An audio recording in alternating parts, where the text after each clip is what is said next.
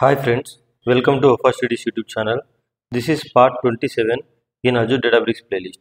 In this video, we are going to discuss about secrets utility inside Databricks utilities of Azure Databricks. So I have discussed what is Databricks utilities, and also I have discussed what is secret scopes and how to create an Azure Key Vault backed secret scope and how to create a Databricks backed secret scope. Everything in our previous videos. Please watch all those videos in the playlist in the sequence order. You will get most understanding of this video. If you don't watch previous videos, if you directly jump into and start watching this video, then you may not get more details. So in our past videos, we discussed that there is something called a secret scope, right? So once you create a secret scope account, inside the secret scope account, you will be having a secrets, right? And inside every secret, you will actually store a credential information, maybe like passwords, and it can be anything, right? So you will store all that information, sensitive information there, right? So why you do that? Instead of hard coding the passwords and everything inside your notebook, you store your credentials into these secrets and read these credentials from here inside your notebook, right? So that's how we do, and we seen the practical implementation of that in our previous video. So in this video, in the past video, we used this secrets utility on a high level to fetch the information of the credential which is stored inside the secret, which is inside the secret scope. So this video will little elaborate about what is this secret utility and what are all the commands available inside this secret utility and what each command will do actually. So this secrets utility will allow you to store and access the sensitive credential information without making them visible to the notebooks. So this we know, right?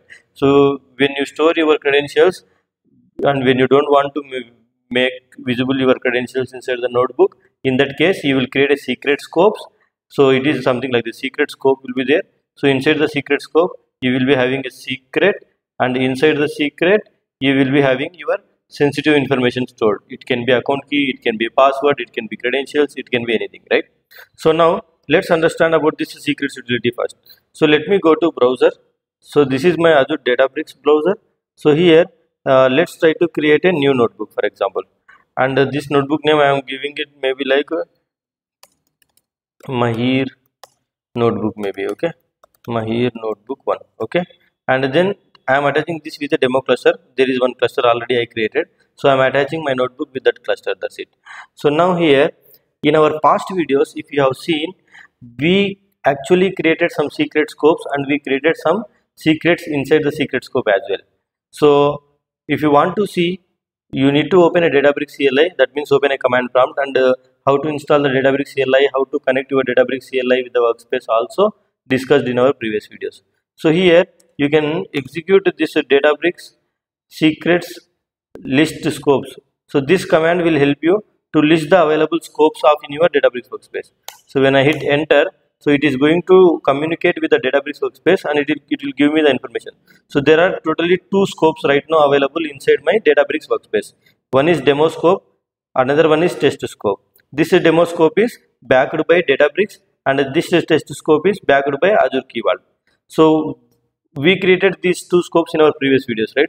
So if you have seen previous videos, by this time you understand what is this backed by Databricks or backed by Azure Key Vault, right? So I am not going in detail about it. So please watch my previous videos if you want to understand. So now inside each secret scope, I might have created one or more secrets, and inside the secrets I may have stored the account key or any sensitive information, right?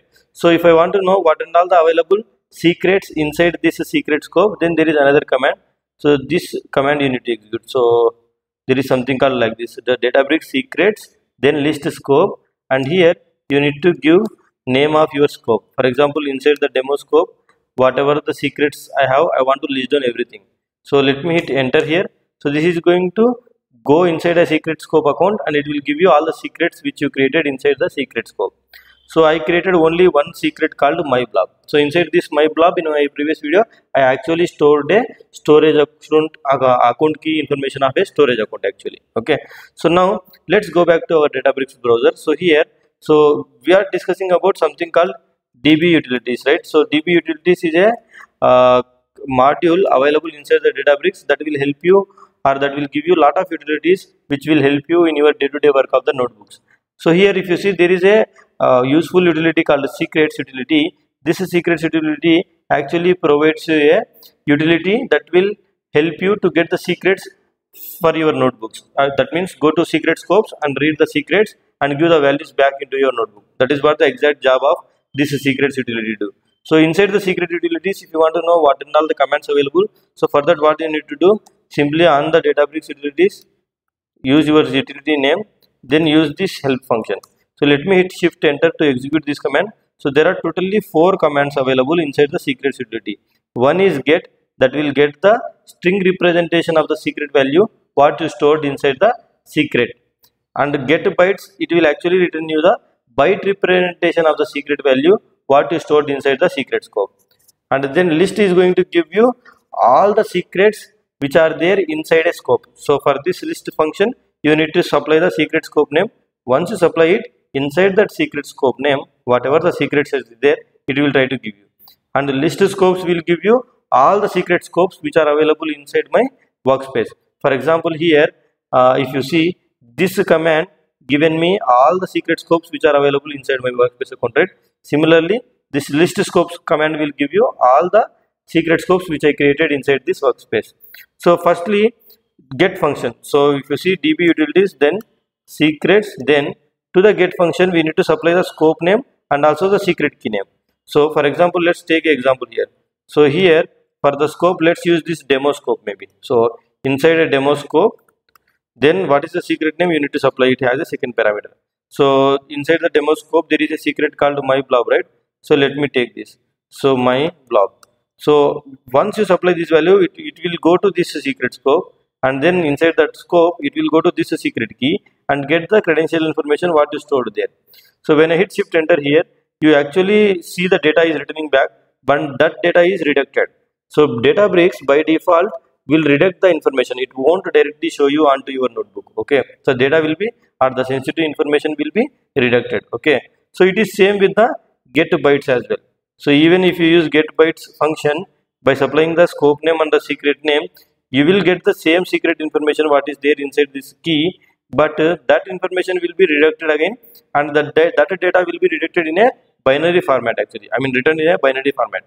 So let me hit shift enter here and see, even here it is a reducted only, but it has this B, that means it's a binary format. So if you want to decode this information, then on top of this returned data, you can use this decode function. So there is something called decode function.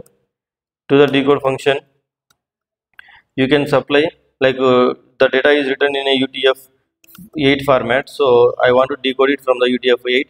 Then you can use this function on top of it. Okay, but even if you use it, you will see a reducted information also. Now list scopes. This list scopes will actually do the same job what this command given. So it will actually give all the scope names for that workspace. So here let me use this list scopes function here. So let me remove this. So list scopes. So if, and this function does not need any parameter to supply. So let me hit shift enter. So this is going to give you all the secret scopes which is there inside this workspace. So there are 2 secret scopes. One is demo scope, another one is test scope. The same thing we can see here as well, right? Now I want to see inside this demo scope whatever the secret keys available. So for that we need to use this list function. So use this list function, and to the list function we need to supply the scope name. So let's supply my scope name is demo scope. So if you see this command here, inside the demo scope we have only one secret that is called my blob. The same thing will be written here as well. So let me hit shift enter and wait for the execution to complete. You can see there is only one key inside this secret scope, that is called my blob.